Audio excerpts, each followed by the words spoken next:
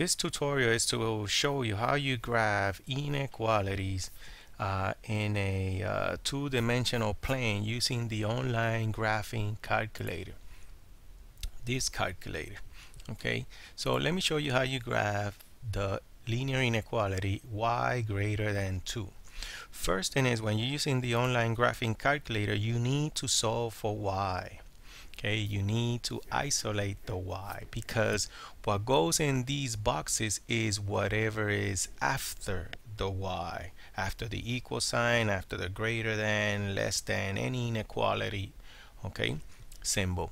So if I want to graph y greater than 2, okay, I don't need to type this y in the graphing calculator because it's already there. That's the y1 you see here. Now, while you have 4 y's, it means you can graph 4, you can make 4 graphs when you isolate for the variable y. This is the first equation, second equation, third and fourth. Okay, so I want to type y is greater than 2. And to do that in this calculator, first, I already have the y there, so I don't need to type that. Second, I need to change the equation to an inequality. In this case, it's greater than. Okay, you can see that it changed there. And now I'm going to type 2. The only thing I need to do next is hit the graph. And you can see that there's going to be a horizontal line crossing the y-axis on 2. Okay, and then everything is shaded above. Why everything is shaded above? Because that's what it says here. You want all the y values that are above the line that cross the y-axis on 2. Okay, now in reality, this line here should be dotted, but for this calculator, what they do is a thin line means dotted, and a thick line, it will be solid. See, you can see how thick is this line. But that's when you use greater than or equal. Okay, but when you use only greater than or less than, okay, the line is going to be thin, skinny. All right, but in reality, it should be dotted. All right, it means that the value 2 is not going to be included for the y. Okay, so this is how you graph that one. Now let's say I want to graph y is less than 2x plus 3. Again, you're not going to type the y in the calculator. You're just going to type this side, well, this 2. Everything to the right side of the y is what I need to type in the calculator. So let me clear this, and I want y less than 2x plus 3. So I'm going to click here. I'm going to choose the less than. Once you choose it, now you type the expression 2x plus 3, and then you hit the graph. And that's how you graph the inequality in the calculator. This line, okay, this thin line is supposed to be dotted.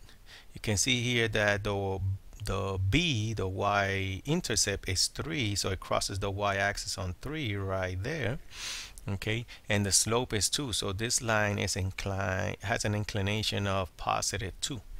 All right, now what happens if you have an equation, let me erase this, that is not solved for y? Like, for example, 2x minus 3y is greater than or equal than 6. Well, then your job is to solve for y. So the first thing we're going to have to do here is we're going to have to subtract 2x on both sides of the inequality. So that leaves you with, that's going to leave you with, this is gone, negative 3y is greater or equal than 6 minus 2x. The next step is I need to divide by negative 3 to isolate the y. So I'm going to divide by negative 3 the left side and the right side of the inequality. Now I'm going to divide every term of the inequality by negative 3. Now negative 3y divided by negative 3 is going to be just y. Now because you divide both sides of the inequality by a negative, the inequality has to be reversed. Okay, and then 6 divided by negative 3, that will give you negative 2. Negative divided by negative is positive, and 2x over 3 is really 2/3 x. Now I'm ready to graph this inequality, and what I did is I converted it into slope-intercept form. That's why you need to solve for y. That's the only way the calculator can graph, at least the one that I'm showing you here. Okay, so it was y, let me go back and see, is y less than or equal. So let's change this to less than or equal. Here it is. And I'm going to type, let me see, what was the next thing? -2 plus 2/3. -2 plus, now the fractions, always put it in parentheses. Okay, like I did, 2/3 x. Any fraction, always put it in parentheses like I did. And now graph. Oops, I did something wrong here. Oh, I think I know why. It's the parentheses then. Let me see if it works. There it is. Okay. So no, do not include the parentheses around the fraction. Leave it without the parentheses like I did there. Okay. And this is how you graph using the online graphing calculator. All right. I hope this helps.